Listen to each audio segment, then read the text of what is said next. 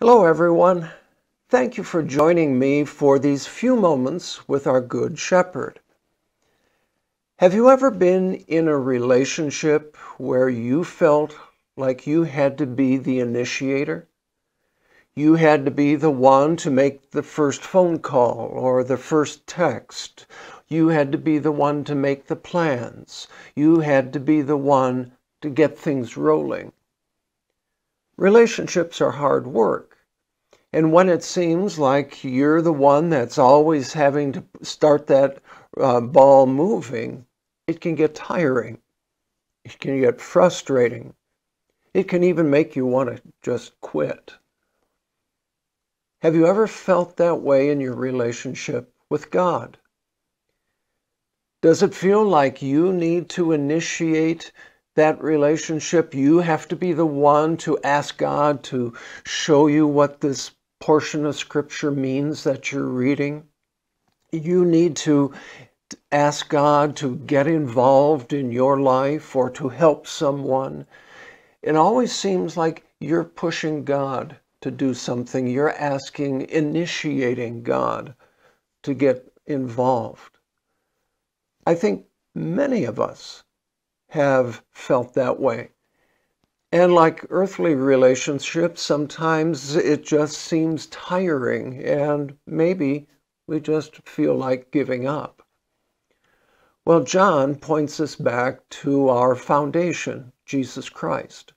Our reading for today is from 1 John chapter 4. Love consists in this, not that we loved God, but that he loved us and sent his Son to be the atoning sacrifice for our sins. John defines love as God loving his creation without the creation loving him back. Love is God loving this world so much that he sent his one and only Son to be that atoning sacrifice for sin. While we were still sinners, enemies of God, and unable and unwilling to accept any of the things of God, God loved us anyway. And he gave us the greatest sacrifice by sending his only begotten Son, Jesus, to pay for our sins, including our sins of not responding to his loving initiation, not responding to his grace, and certainly not being the initiators of love to the people around us. So now we understand that love is self-sacrifice. It is giving of ourselves even when we don't seem to get anything in return. And so we initiate that love.